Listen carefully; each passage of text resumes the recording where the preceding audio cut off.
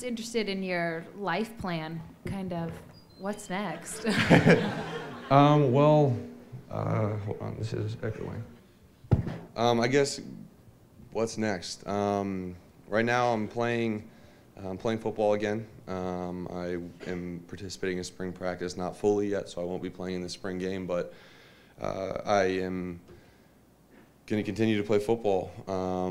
Next semester I'll be playing whenever we go out on the field, September 4th, and I graduated from BC in December. I kept on the same course and decided I was going to graduate early and do a master's, so now I'm doing my master's, and I don't know, what am I going to do? What I want to do is we've kind of started an organization at BC. It's a chapter of Uplifting Athletes where a team will take a rare disease and raise money to support that. So a kid on my team, Ryan Lindsay, when he found out that I got sick, he decided we'd do a Lift for Life.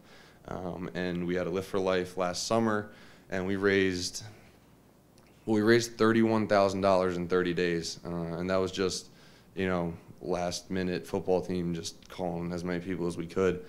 And that kind of expanded when people across the country would say, what can we do to help? One thing, I talked to my doctor, I was like, what can people do if they want to help fight this? And they said, donations for research are like the biggest thing they can do to help. So I think pretty much every team we played this year donated money, and we have raised over $200,000 so far this year for cancer research. And so I started doing my master's in finance, and not only was it way too hard for me, but it was not really where I wanted to go. So I switched to the Woods School of Advancing Studies master's program, and I'm taking classes on how to start a nonprofit organization, and that's kind of what I would like to do going forward, start my own charity and stuff like that.